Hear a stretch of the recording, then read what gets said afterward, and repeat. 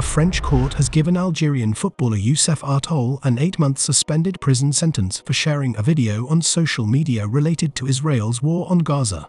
The video, posted to Atal's Instagram account, featured preacher Mahmoud al-Hassanat discussing the conflict. The Nice criminal court ruled that the post incited hatred on religious grounds and imposed a fine of €45,000.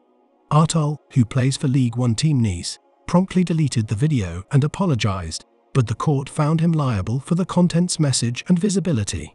Despite offering apologies and expressing a commitment to peace, the 27-year-old's explanations did not sway prosecutors or plaintiffs during his December court hearing. He was suspended from playing by Nice until further notice and received a 7-match ban from the Professional Football League. He also had been detained by French authorities in November and released on bail before the trial.